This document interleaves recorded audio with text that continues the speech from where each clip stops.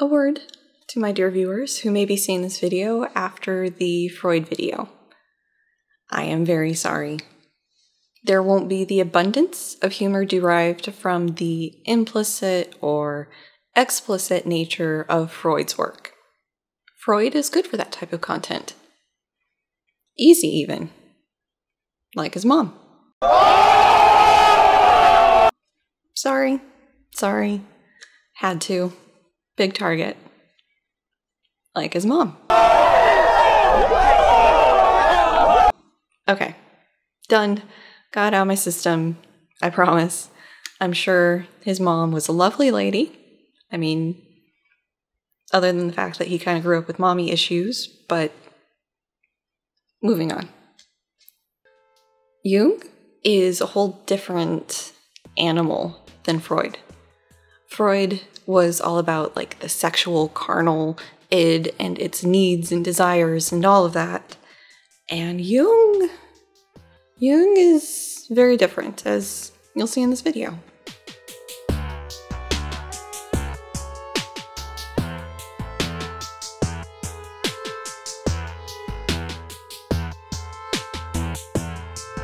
Jung. Jung is a name to confuse the heck out of you if you actually do the reading before class in like intro psych. It's spelled like it would be pronounced Jung, but it's pronounced like it would be spelled Y-O-O-N-G.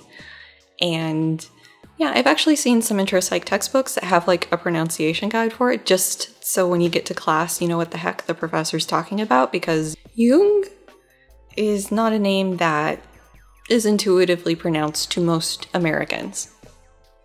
Similar to Freud and psychoanalysis, Carl Jung was a Swiss medical doctor and psychologist, he got dual degree there, who founded the psychodynamic school. I've also heard it called the analytic school, you know, different names, but it's Jung's approach to things. Something I didn't bring up in the Freud video or other history videos I've put on this channel so far is that in the early days of psychology, a lot of the people, okay, let's be honest, a lot of the men, because that's how science mostly worked back then, some exceptions, a lot of the men doing early psychology research were medical doctors or otherwise interested in the biological workings of things. So Pavlov would be an example. He discovered classical conditioning while he was trying to study the gustatory process in dogs. The goal of the Jungian analytic process, especially therapy, is to have the person become more aware of the different unconscious factors that may be influencing their behavior, their attitudes, their thoughts, their feelings, their whatever. And awareness is good. Being aware of what's impacting your behavior, good. So far, no problems. On the whole, I don't have as many problems with Jung's approach as I do with Freud's. And we'll talk about the specifics there as we go through. But there is still the huge concern of falsifiability and its lack thereof. We will get there towards the end of the video, but want to go through Jung, his approach, his philosophy, and all of that before we actually get to the critiques. But they are coming. I'll be doing the same lecture shorthand in this video that I did in the Freud video. That means that when I'm talking about Jung's theory, Jung's beliefs, Jung's predictions, Jung stuff, I won't say that explicitly every time. I'll just be talking about the predictions, the beliefs, the theory, all of that, without couching it every single time. So instead of Jung would say that, or Jung argues that, or the analytic approach predicts that, it's just, this is the prediction, or this is how stuff works, this is the nature of things, as if it were a universal truth. I do not believe that is the case, but to save on wordiness and also make it less boring for you guys, just remember it's all encapsulated with this huge asterisk of this is the Jungian approach, this is what he believed, this is what the analytic approach would predict. As with the Freud video, I'll be periodically interrupting myself with thoughts or comments. Unlike the Freud video, since there isn't the huge emphasis on sex, There won't be the naughty comments, but there will be some mystical ooh shots in their place. Freud and Jung did for a while have a professional relationship. When Freud first approached Jung, he was already a doctor, but Freud took him on kind of as a student. And for a while they had that relationship, and it seemed like Freud sort of wanted Jung to take over the family business, as it were, but it didn't work out that way. Jung did agree with Freud on some points, like the importance of the unconscious mind and also early childhood experiences on forming who we are as adults. They disagreed, though, on the exact contents of the unconscious. Freud saw it sort of as a dumping ground for inappropriate thoughts, feelings, desires, drives, whatever, and was ruled by the id, which is this facet of the unconscious that is sort of your lust beast and wants just what it wants now. And Jung said, sure, there can be those inappropriate things down there, but there's more to it than that. It's much more important and meaningful than just this dumpster of inappropriate things. Jung did have some objections to Freud's approach, specifically the childhood development part. Jung objected to the importance of childhood sexual experiences in the formation of neuroses as an adult.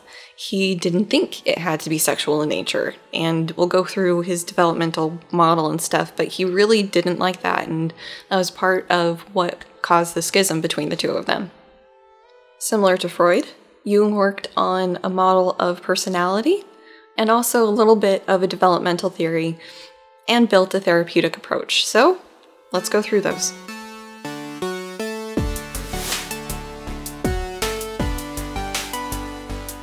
There are really two categories of things to talk about for Jung and personality.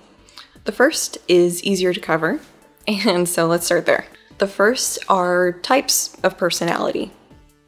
Jung was the first to break down one aspect of people's personality, namely introversion and extroversion, although the definition has somewhat drifted since he came up with it. Jung's definition of introversion and extroversion really hinged on what a person wants to do with their psychic energies. And so this, remember, historically, psychic doesn't mean what it does today. It's not talking to spirits, predicting the future, or a Pokemon type. It's not what we're talking about with psychic energy. Psychic energy at this point was sort of just a catch-all term for things of the mind. Introverts were said to be focused on their internal psychic world, whereas extroverts were focused more on the external world. Jung was also of the mind that a person would be both introverted and extroverted, or at least have features of both, but one would be more dominant. The current view of introversion and extroversion is that this trait, personality trait, exists along a continuum. And so you as a person will exist somewhere along this continuum. If you are high on introversion, you will be low on extroversion. If you are high on extroversion, you will be low on introversion. And if you're sort of somewhere in the middle, you are an ambivert. Lovely term. If you aren't familiar with these terms, or you've just heard them sort of kicked around but don't really know how to think of it or what you are, think about what your perfect night would be. If you could do anything, unlimited resources, people's schedules completely clear, what would you do? An extrovert would want to go out, hang out with friends, maybe go to a party, go to a bar, do something very social, very active, very out and about and doing things. An introvert's answer might be more secluded, at home, maybe with some friends, maybe not, maybe playing some games, maybe just reading, watching movies, whatever. It's a much more quiet, contained experience compared to the extrovert's loud, raucous experience of things, of an ideal night. And if you're like my husband in talking about this, and you go, well, it depends on the situation, you're more of an ambivert. Personally, I'm much more on the introverted side of things. That's my happy place. That's where I recharge my batteries. I do go out and do things, but left to my own devices, I don't. I mean, hello. Sort of implicit in this description is the shift from Jung's original definition of it. So Jung's original definition was about the person's sort of internal orientation to things, if they were sort of navel-gazy or if they focused on the outside world, whereas now it's more of a social interaction concept, not necessarily just where one's focus is. Last thing I want to say here is there are some interesting experiments looking at introverts versus extroverts on different things. Like there's even some neuroimaging experiments that shows a little bit of a processing difference in how introverts and extroverts deal with the world. But topic for another day, so let's continue on with the other aspect of personality. The second category of Jung's personality work I want to talk about is the structure of personality. So this was another disagreement point between Freud and Jung.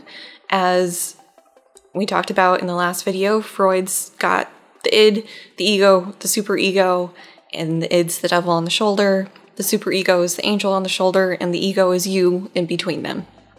Jung didn't completely disagree with Freud on the structure of personality, but there are some very important differences. Jung didn't completely discard Freud's model of personality, especially like the importance of the unconscious, but there were some very important key distinctions that we're going to talk about. So Jung kept the concept of the ego as this part that you consciously have access to, but that's about all he kept from Freud. But instead of Freud's version of the unconscious, chief resident of which is your id, which is all about instant gratification and satisfaction and gimme, gimme, gimme, Jung has two forms of the unconscious. First is the personal unconscious, which is kind of the closest map to Freud's unconscious.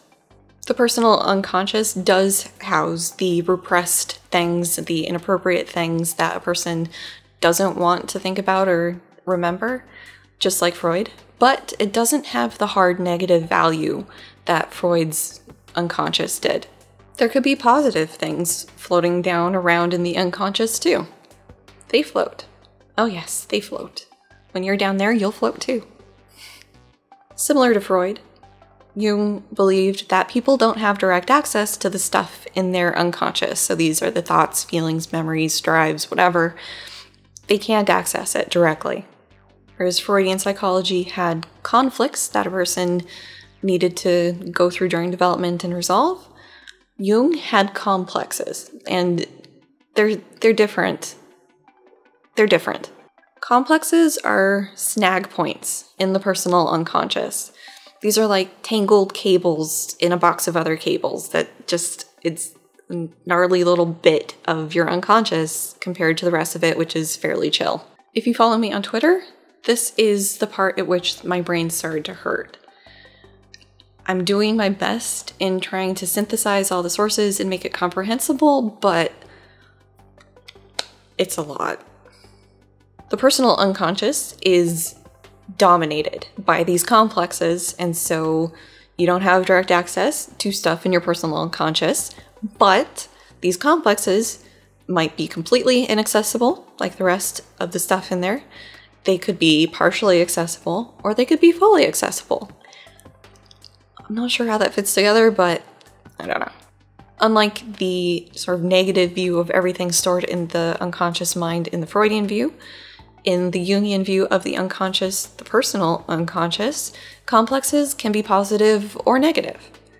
And it's normal for people to have complexes because rare is the person who lives such a blessed life that nothing ever goes wrong.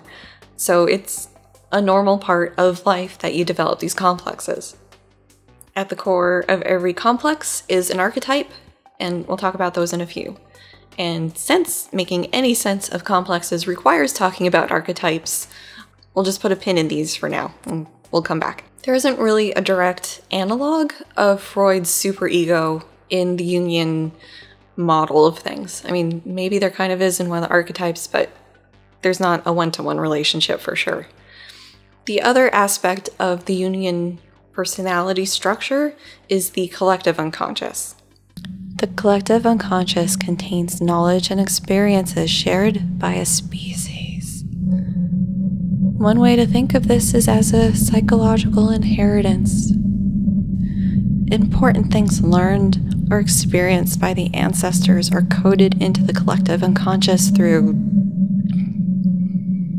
There are some people that seem to be arguing that this information must be passed down genetically, as Jung didn't believe that we're born as a blank slate, the tabula rasa idea. Topic for another video. I think one of these books. Yeah. Blank Slate. Good book. So he didn't believe that we're born a blank slate, and so this information has to be programmed in somehow, and in our current understanding of things, that means it would be genetic. But then other people are arguing that no, it can't be genetic because the mind is special, so it has to be something else. In the collective unconscious are shared concepts called archetypes. These are patterns of behavior or images that are universal across our species. Apparently, Jung borrowed this archetype from anthropology. His contemporaries in anthropology were studying the cultures of the world and noticing that certain themes or character types were popping up in these disparate groups. And to Jung, that indicated that these characters are an innate property of the mind. The archetypes are said to be directly unmeasurable, only able to be inferred by analyzing art, myths, stories, dreams. Building something unmeasurable into a theory makes it scientifically impossible to test. And this probably didn't upset Jung because he considered dream analysis and introspection and the work he was doing as equally valid as the empirical stuff that most scientists do. But hey, this isn't just a problem for psychology. In physics, string theory has the same problem. Trying to describe some facet of how the world works without having any way to directly measure key features, the strings, of that theory. While everyone is born with a full set of archetypes, Jung believed that a person's personality would be dominated by one archetype, maybe a handful. Okay, what are archetypes? A really rough definition that I used when I taught intro psych is that archetypes are universal, emotionally charged images or thoughts. Honest confession time. I am really working hard at understanding what complexes and archetypes are. It doesn't help that some sources will talk about these things as archetypes, other sources will talk about them as complexes, and some will just interchange the words when they see fit. So, I'm trying. Well, there's a bunch. Some sources are saying that there's 4 key archetypes that you need to understand a personality. Some are saying that there's 12 critical ones to understand things. Other sources just exhaustively list out archetypes and also say that 4 are the important ones, so we're gonna go with those 4. The 4 big important archetypes are the persona, the shadow, the anima or animus, and the self. The persona is you, so your ego, plus all the masks you're wearing. These masks are built up when you're a child to contain the inappropriate thoughts and drives and feelings. These masks also serve to insulate yourself from the outside world. These masks can be influenced by archetypes, so as a person tries to develop new behavior patterns, they may incorporate masks derived from that archetype. So somebody's a new dad, they may take on aspects of the father archetype in order to better be in that role. Problems can arise when a person identifies too much with any of these masks that are sufficiently different from their actual true self. This causes conflicts and a repression of their true identity. This can then lead to suffering, and so it's recommended that a person see an analyst to be able to bring everything back into alignment. The shadow, not the movie, is the darker aspects of our nature. This seems to have the most in common with Freud's id, but there are some key differences. One definition of the shadow archetype is everything that's not in the light of conscious experience. Okay. Similar to Freud's id, This is the warehouse of socially unacceptable drives and behaviors.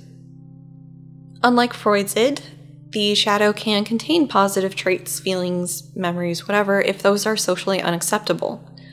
So this is becoming less true today, but to some extent it is still the case in the Western view of gender roles. Men are supposed to be these strong, stoic providers, and women are supposed to be these kind, soft, empathetic beings.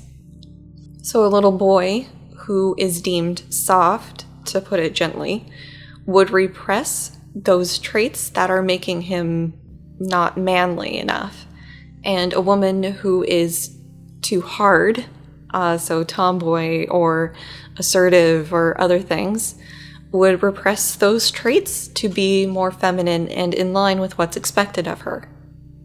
But like Freud's id, and I kind of feel like I'm talking about his pet at this point or something, like Freud's id, the shadow also contains the basic primal drives: lust, greed, gluttony, avarice, all of these things are housed in the shadow. Taking a little ride on the woo train, choo-choo. The shadow represents chaos, as it's the unknown part of your psyche. However, tapping into this idea that this is a universal concept and experience across humanity, there's usually a concept of balancing chaos and order. Jung argued that individuation, we'll talk about this more in detail later, but the quick and dirty version is that individuation is a process that a person has to go through in order to become a happy, healthy, well-adjusted adult. Jung argued that individuation requires balancing the chaos with the order. If this sounds familiar, you can probably predict what, or whom, the next video in this series is going to be talking about. The best I can figure, and it's really having to synthesize from a couple different sources here, the shadow archetype is basically the chaos archetype, and the persona archetype is the order archetype. So you have this balance between order and chaos, and the balance between the persona and the shadow. Another balancing part of the shadow is you need the shadow in order to have depth as a person. If you didn't have a shadow and these unconscious drives and thoughts and feelings, you would basically just be a walking archetype. Because the shadow isn't a part of consciousness, aspects of it can be projected onto other people without your knowledge. Let's take a completely hypothetical example that never happens. Let's say growing up, you've got a little boy who discovers that he has attractions to other boys. Basically, he's kind of figuring out that he's gay. But his family, his friends, his social structure, so let's say church, have a very anti-gay view. People who have the same-sex attraction and act on it are sinners, they're going to hell, they're bad people, maybe love the sinner, hate the sin at a mild end, a lot of these views that we do see sometimes. This person represses these same-sex attraction feelings down into the unseen lands. Maybe in addition to the attraction being repressed, they repress the shame and anger that they're feeling as a result of that attraction as well. They grow up, they haven't gone through the individuation process yet, so they're not aware of their unconscious stuff. And they see somebody who's gay. With this shadow projection, they would then project all this hatred and anger and disgust that they feel about themselves onto people who are gay. They can't stand these feelings, and so they act out against people of that community. The anima for men and the animus for women are the archetypal representations of the opposite of one's gender. Okay, to say this in a less word salad-y way, you have your, from the best I can figure from the series, binary gender. This archetype is a combination of the idealized form of the opposite gender, as well as experiences you've had with people of that gender, starting with your parents. So me, I would have an animus. So me, as a woman growing up, I would have an animus, which is the male archetype, as well as incorporated experience of like my dad and other men in my early life. The collective unconscious provides information about how people of the opposite gender should behave, and then that is tempered by experience.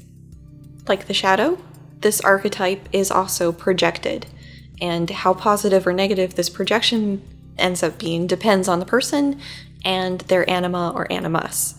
And so it's thought that this is done as a way to test potential romantic partners to see if they're what they should be for you.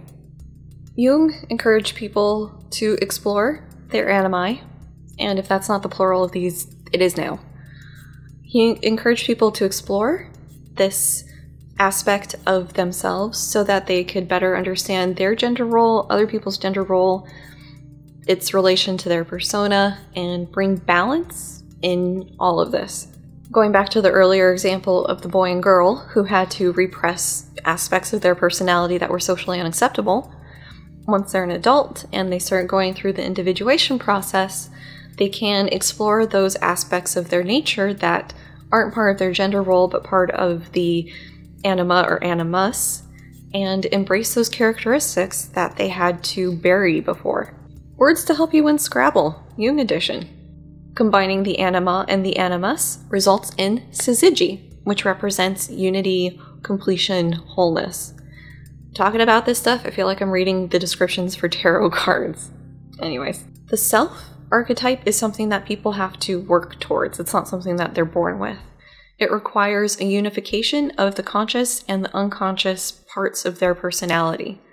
This is something we'll talk more about in the therapy section of this video.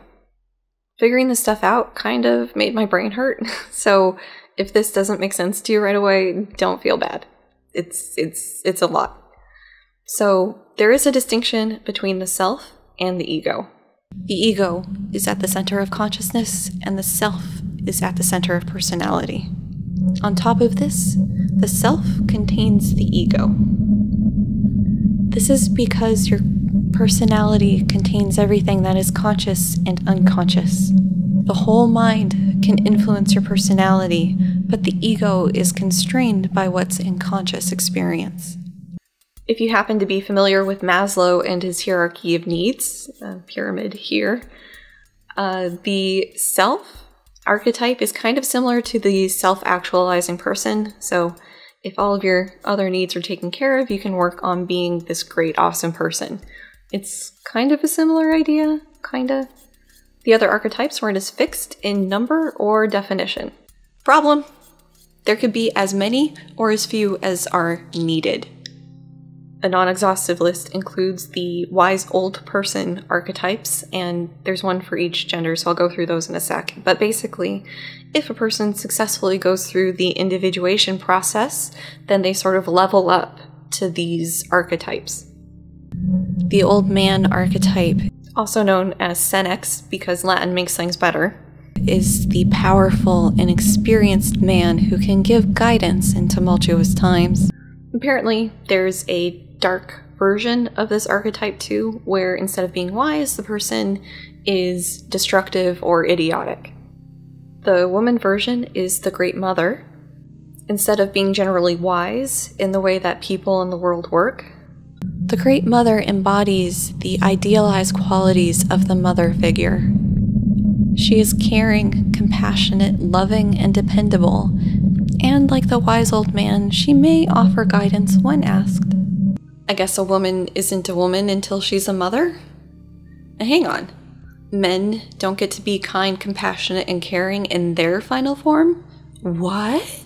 The best I can figure, the negative version of the Great Mother is again either somebody who's destructive, or, interestingly and kind of worryingly, somebody who is overly sexual. These wise old person archetypes also represent a final independence from one's parents, I think. I'm kind of really out in the weeds here, so let's move on. There's the hero archetype, which pops up anytime a story needs a protagonist. In Jungian psychology, the hero archetype represents the journey that people have to go through in the process of individuation.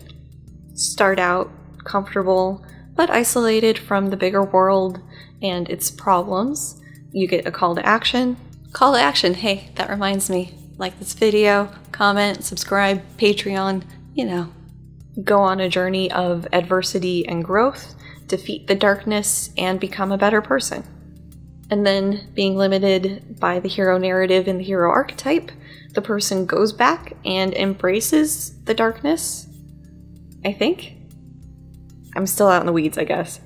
In trying to understand this archetype in particular, I stumbled across this website, Eris. The author of this website described the hero archetype as important but limiting, and described it as an important process that boys have to go through in order to become men. And I got to this part, and I wanted to share it with you all. The purpose of the hero archetype. The hero archetype, however, is in our psyche for a reason. It plays an important role to mobilize the boy's energy, will, and power to break from the mother at the end of the boyhood so he can face the tasks of life. In many hero myths, the knight enters a cave to fight a dragon. This dragon is a symbol of the mother archetype that the hero must overcome to return to his village as a man. Just when I thought moms were safe from being the target for masculine growth, I toyed around with talking about more archetypes, but sorting through the good sources and the less good sources is a bit much, and there's a lot. So, moving on. Jung, like Freud, had a theory of personality development. I'd be willing to bet that unless an instructor is personally using Jungian psychology as a basis for their research, this is never taught in intro psych. And certainly I and the textbooks, many textbooks that I've seen in my years of teaching and as a student, never talked about the Jungian development theory. I'm starting to understand why. Freud is easy to get through. You got the stages, you got the conflicts in the stages, what have you. Jung's is less easy to convey. Since archetypes exist in the collective unconscious, and we have access to that our entire life, it would only make sense that these archetypes can influence and shape our development. People progress through the stages of life, although progress isn't necessarily linear, nor do they have to go through them completely. At each stage, the motivations and focus differ. These stages are ruled by an archetype, and they are the athlete, the warrior, the statement, and the spirit. The first stage, the athlete, is the least mature stage. In this stage, a person is very focused on themselves, and they're concerned about their appearance, their body, and just themselves in general. The focus on appearance is probably due to basically kids going through huge changes throughout the course of growing into an adult, and so, wow, what's my body doing now? It's weird, it's hairy, what's the smell? That sort of thing.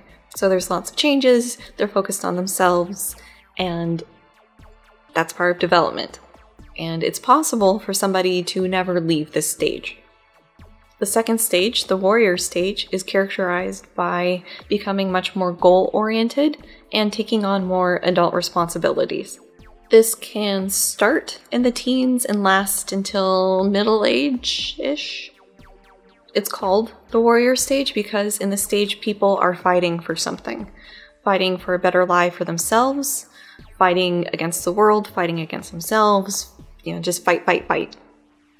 In the statement phase, there is a shift from fighting for personal gain to a more outward-focused, connected view of things. The stage can be kicked off when somebody becomes a parent, because now you're having to take care of somebody who is entirely dependent on you, so your needs and your drives and your thoughts are focused on this other little being that you made. Or if you become dissatisfied in trying to find happiness through material possessions. The final stage is the spirit stage. In this stage, people realize that they are divine, spiritual beings and that the material pursuits of the world aren't really that important, and so they fall away. Money, possessions, class, nationality, none of it really matters. This life is temporary, but the person's spirit is not. This body holding me, be my reminder here that I am not alone in this body holding me, feeling eternal. All this pain is an illusion. Channeling Maynard for a second there, sorry. Achieving this stage should be a goal for every person. Oh, this is why we never talk about it in intro psych. Moving on.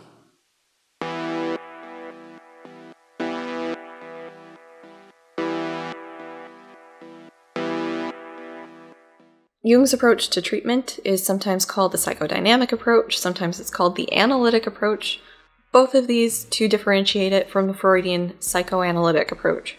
As I mentioned earlier, while they were colleagues for a time, Jung had enough problems with Freud's views of development and his approach that he did break off their connection eventually. The thing that Jung was doing that caught Freud's attention in the first place was his work on free association or word association, same thing. So Jung was doing these word associations to get at a person's unconscious psyche. We talked about word association in the Freud video, but in case you didn't watch it, quick refresher. Word association, you have the client read a list of words and they respond back with the first thing that pops into their head. And so as you're doing this, you can fall into a rhythm where the person is much more relaxed and able and willing to say the first thing that pops into their head, even if it's something weird like melange or something inappropriate like titties. Freud and Jung saw word association as a valuable tool in getting at a person's unconscious mind and whatever secrets may be locked away in there. Jung's approach to therapy was based on a lot of introspection work he did on himself and thinking and analyzing about his dreams, research he did into like anthropology and other things, as well as sort of trialing it out on people that he was treating as a doctor and a psychiatrist.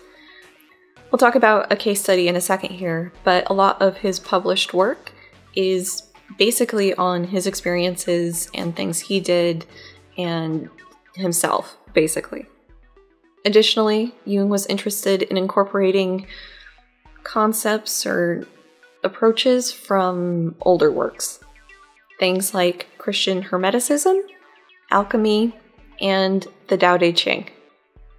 Given his interest in archetypes and how they're thought to function, incorporating older works or non-Western works makes sense. Archetypes and complexes. Archetypes and complexes. Before we really get into how the therapy works, let's try to sort these two concepts out. Okay, so after wrestling with this for a while, I think I've got it. Archetypes are part of the collective unconscious, and these are abstracted from us, from day-to-day lived experiences, you and me, direct experiences. Complexes are the archetypes plus our actual experiences. Memories, thoughts, feelings, all of this are associated with that archetype. And those individually changed archetypes become these complexes. And these complexes live in the shadow archetype. But this isn't the entire story, because these complexes can splinter off from the main ego. And when they splinter off, this is the cause of neurosis.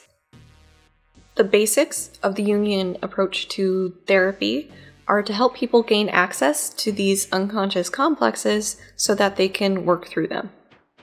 As such, a major goal of therapy is to help people with the individuation process. In individuation, a person gains awareness of the repressed aspects of their archetypes that are being held down in the shadow archetype, the complexes holding them back. and everything else that's impacting their ability to function. All of that is revealed so the person can integrate everything and become their unified self. These repressed archetypal features must be allowed to coexist with the allowed archetypal features present in the ego. This will result in achieving wholeness. So that's individuation. Remember a couple of minutes ago when we were talking about the stages of life and it took a hard turn into Woo Town? I'm getting the same sort of vibe here. And I feel like I should be trying to synthesize the sources and really understand this, but I am hitting a wall. And so if I need to do that for the future stuff, future me is going to have to do it. But at this point, that is future me's problem. Suck it, future me. To Jung's credit, he did a lot of research and work on helping older adults find happiness, find meaning in their life again, instead of just focusing on the younger age groups. But, and there's always a but, as an atheist, the focus of some of it is a bad fit. Think back to the stages of life. While I have come to understand my place in the universe and tried to make some peace with the oblivion and annihilation that awaits us all, having a mental health professional telling me to embrace eternity and my divine nature isn't going to sit well, especially when I'm paying them for it. Especially when it's supposed to be helping me get better. As mentioned previously, Jung was big into word association, but he was also interested in dream analysis. Both of these were tools to get at a person's unconscious. If you watch the Freud video, hopefully you remember the difference between manifest and latent content. If not, or if you don't remember, manifest content is the content that's the surface level of what somebody's saying. It's the explicit meaning of something. The latent content is the subtext. It's the implicit meaning of something that somebody says. So you have somebody who says, I'm fine. The manifest content of I'm fine is they're fine. The latent content, especially if you are an analyst, is I'm not fine, I'm seeing you because I have complexes I need help with. So, subtext. Granted, it's not that straightforward, but hopefully you get the idea. If dream analysis or word association don't get you anywhere just on the manifest content, then as an analyst, you can start analyzing the latent content, and I think I just realized why they're called analysts. You can analyze the latent content for that subtext, hidden, unconscious meaning. For the Jungian approach, a lot of the latent content meaning will be derived from archetypes. Similar to Freudian psychotherapy, Jungian therapy will take time. Again, like Freudian therapy, you are looking at a commitment of at least once a week, every week, for years. Granted, a lot of therapy isn't quick, but the psychoanalysts and the analysts want a significant time investment from you.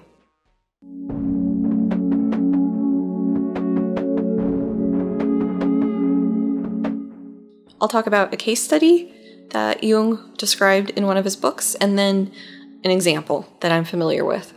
Jung described a woman being admitted to the hospital that he was working at with depression, or at least what we would now call depression. It was called melancholia then. And her diagnosis after admittance was changed to schizophrenia, and prognosis not good. Jung disagreed with the schizophrenia part and started getting to work on trying to help her. Jung describes obtaining information directly from the unconscious about what brought this woman there, and he did this using word association and dream analysis. Her story was that she had been in love with a guy, but the feelings weren't mutual, as far as she could tell. So instead of waiting around, she married somebody else. 5 years pass, she has a couple kids, and is talking with a mutual friend. This friend tells her that no, actually, that guy that you liked did have feelings for you, he never said anything about it. At this point, she became distraught and Jung describes this point as the start of her depression. So, in his retelling of her story, and there's a reason I'm emphasizing this, he says that while she's distraught, she's bathing her 4-year-old daughter and doesn't notice the daughter put the sponge in her mouth and suck some of the water off. And unfortunately, the area that they lived in didn't have good, clean water. The girl caught typhoid fever and died. Soon after this, the mom is admitted to the hospital and Jung starts interacting with her. So Jung discovered this truth that she killed her daughter and felt guilty about it and agonized over whether or not to tell her.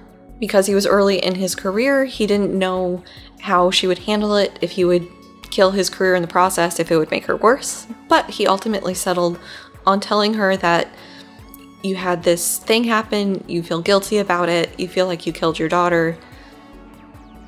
That's why you're here. And he says that she was released 2 weeks later. Slight problem I have with this story is it's so short and vague. We don't know what happened. Maybe that is how it went down. The girl sucked on a sponge while the mom was distracted, and that's when she caught typhoid fever. Maybe this is a memory that Jung helped this woman recover that she had repressed because she felt guilty about causing the death of her child. We don't know from the information that he gives. The other story is not Jung, not published, but I do want to be upfront when I do have personal biases, and I've got one here, so here we go. I've talked about my dad on this channel before, and I'm sure I'll talk about him again. On the good chance that you haven't watched my entire back catalog, here's the relevant points for what I'm going to talk about here. I was an accident. I wasn't planned. My parents had me in their 30s because my dad didn't want kids. My dad didn't want kids because he didn't know what was wrong with him, and so he didn't want to potentially pass on that to any offspring. The thing that was wrong with him was Tourette's syndrome and depression, anxiety, OCD, which does tend to be comorbid with Tourette's. And he was diagnosed with those when I was about 2 or 3.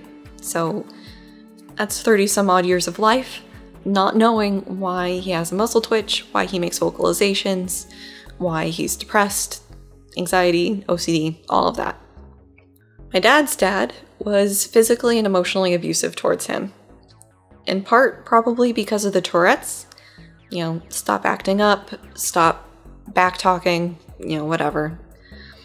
And also because my dad wasn't a carbon copy of my grandfather. My dad's childhood was not a happy one. He could probably count on one hand the people who were nice or kind to him until he got into adulthood. So there's a lot of bad experiences and memories there. This is relevant. The final point before I get to why I'm talking about this here is my dad died unexpectedly when I was in high school. I was devastated and it happened. But I can't ask him about these experiences now or talk to him knowing what I know now. So as I said, my dad got the diagnoses of stuff when I was 2 or 3. And so the psychiatrist he was seeing that gave him these diagnoses had a Jungian approach to things. And I found all of this out from my dad when my depression started manifesting itself in middle school. We had a lot of talks, and that's when I found this stuff out. Apparently, in the course of therapy, the psychiatrist started using hypnotic memory retrieval with my dad.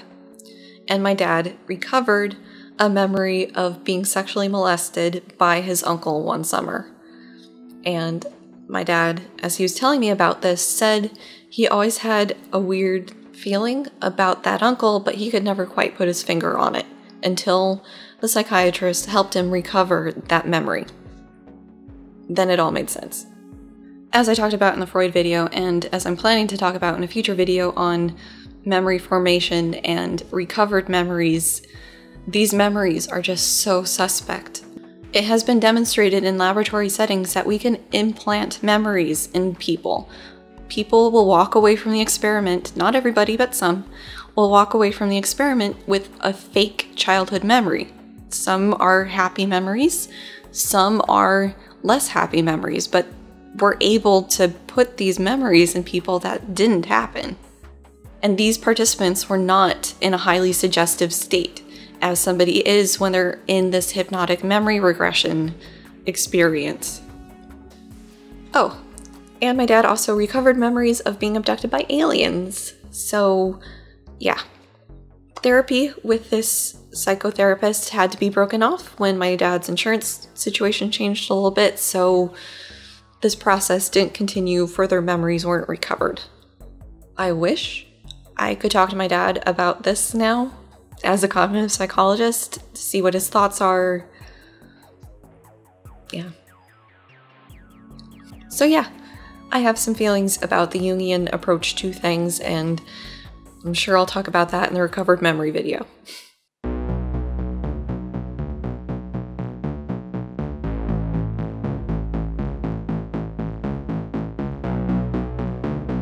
So instead of me just personally critiquing one psychotherapist, let's talk about critiques in general of the Jungian approach. As with Freud, a huge problem for the Jungian theory of things is that it's not falsifiable. This means that Jung's theory is not able to be demonstrated as wrong or false in an experimental setting. Once more, less obtuse. Good scientific practices involve setting up the experiment so that there can be a null result or a null outcome. And we need to do this because the statistics that we use to analyze stuff, especially in psychology, requires a null result. Less obtuse, not more. Right. A null result in this context means that whatever experimental manipulation you did didn't result in a difference between the conditions or groups.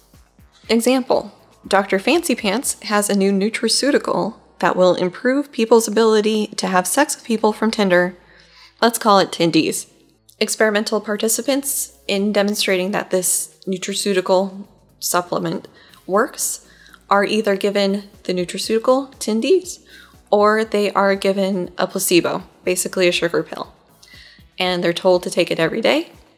And let's say some good science is even happening here. The person who is giving the participants their supplement doesn't know what type they're being given. In the biz, we call that double blind because the experimenter who's handing out the treatments can't inadvertently impact things. So, double blind, people don't know what they're being given. They're told to take it every day for 2 months and keep track of how many times they successfully managed to have sex with somebody from Tinder. At the end of 2 months, they're brought back in, they share how many times they scored, and the results are calculated. After the data is compiled, it's found that the Tindies users had the same success rate as the placebo. So, null result. No difference between the groups. Therefore, the hypothesis that Tindies will help people score on Tinder is rejected. Taking this back to falsifiability, the way I described this experiment set up, it was falsifiable. It was possible for a null result to be found, like I described. Null result, so the hypothesis was false. However, we can bring this back into bad science territory if Dr. Fancy Pants, upon getting the results, goes, "No, this can't be right. The Tindies had to be effective. The problem has to be that the people were taking it wrong." Now, to be fair to Dr. Fancy Pants, it is possible that the participants were not taking the supplement as they should have been. I mean, birth control has some failure rate because we're really bad at taking things at the same time every day. That's just how it is.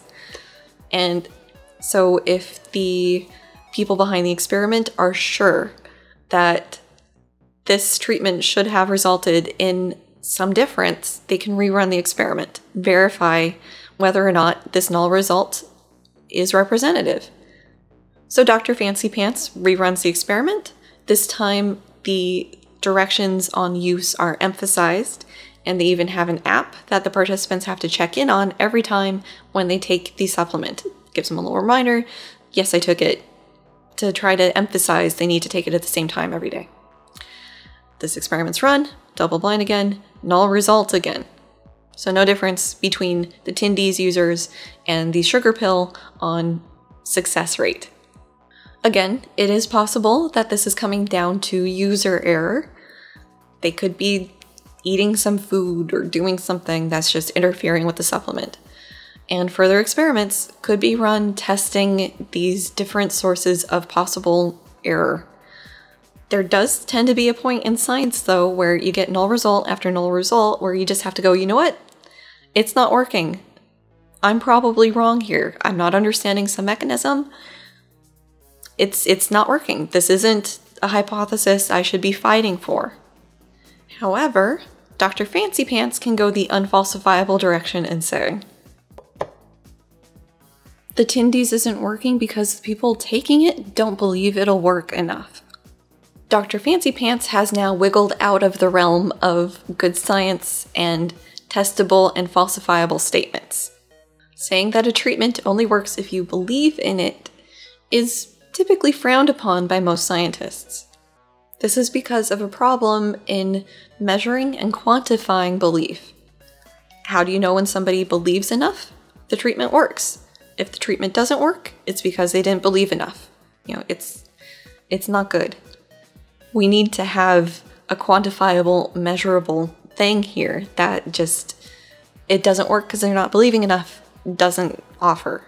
Basically, Dr. Fancy Pants is now operating under the assumption that Tindies works. You know, huge disclaimer there.